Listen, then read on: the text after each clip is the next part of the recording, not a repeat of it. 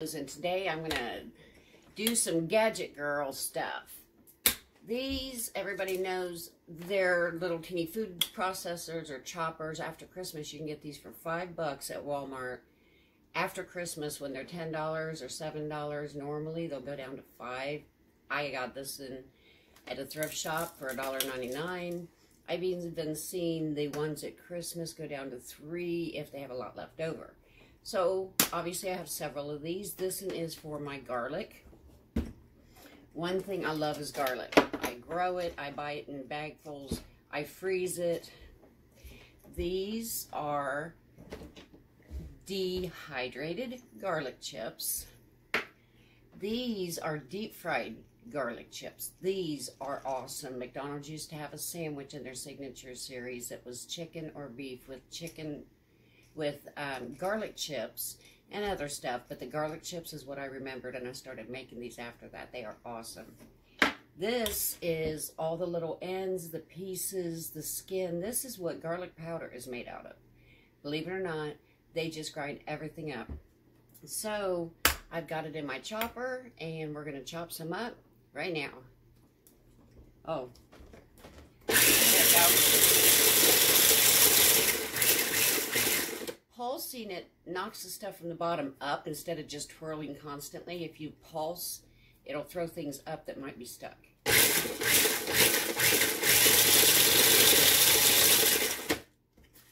And I can smell it without the lid even off of it. Oh, I love garlic. Do you like garlic? This is awesome. It still needs chopped up some more because this has been used so much. The blades probably aren't that sharp. Another good thing would be a coffee grinder, which I have a coffee grinder. It's very good, but I use it for my coffee. So I need to get some other choppers. I have 2 or 3 different bullets. The bullets that make blending drinks and smoothies and all that stuff. I have 2 different ones of those to use. So I'll be good on my choppers. Now this I'm really excited about.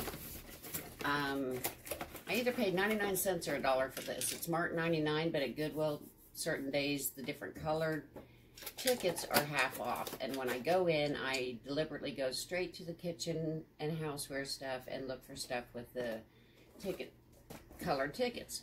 But I would have bought this if it was a half off or not. It is the cutest little mill. It's a salt and pepper mill. What I'm going to do is put in my Himalayan pink coarse ground salt and see if it can grind that up. I don't want to overfill it because I'm not even sure how good it is to begin with. So we need something here. So I guess I just push this button. It's grinding it.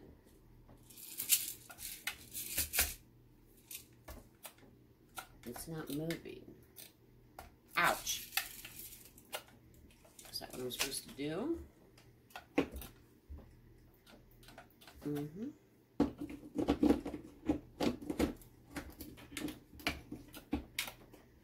I'm not sure if it's... Oh, it's grinding. That's a lot of work. It's cute. Very, very cute. But the rock salt might be too coarse for it because it is very coarse ground pink Himalayan salt. So I'm not sure if it's going to work with this or not. We'll take all but a tiny bit out and see if it's actually moving. Oh, it's already got stuff stuck down inside of it. There, now it's spinning and it's grinding. It's grinding, but I don't know if it'll grind very well. We'll put a teeny bit in there. Yeah, see, it's not moving. And this little inside piece is supposed to move, and it's not. So maybe it's not going to work with this.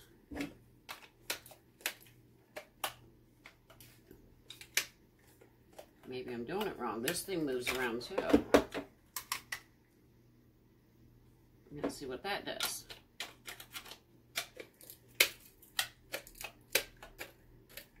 Now it's turning. Maybe, oh, okay. Now it's working. Maybe I had it on too small a grind. As you can tell. It's not good for you, but I love salt. Now that I've got it open to that. Oh, it's working. Can you see? It turns and grinds as long as it's not stuck. Seems to get stuck very easily. I love the design. The design is very sleek, very cute, but I'm not sure if it's made for this big of coarse ground salt. So I'll pause this and I'll put some peppercorns in and we'll see if it'll grind up peppercorns.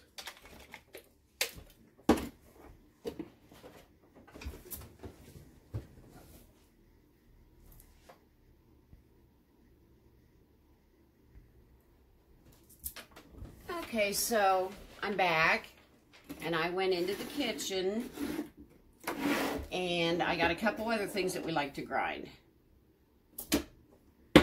Well, I didn't even bring what I meant to bring. So we like to grind up, we love this Montreal steak seasoning from the Great Grill Masters, Grill Mates from McCormick. But it's a little too coarse ground, so I'm going to try putting that in here and see if that works better. I'll grind it right into the lid. Oh yeah, this is working real well. I think the salt's just too hard.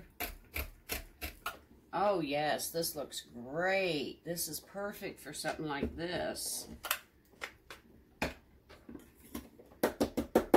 So we'll just reuse that. This here was something I found, I think, at Kroger's because it's Sam's Choice. This was sea salt that was infused with Mesquite smoke. It was awesome. It was on clearance and I was never able to find it again.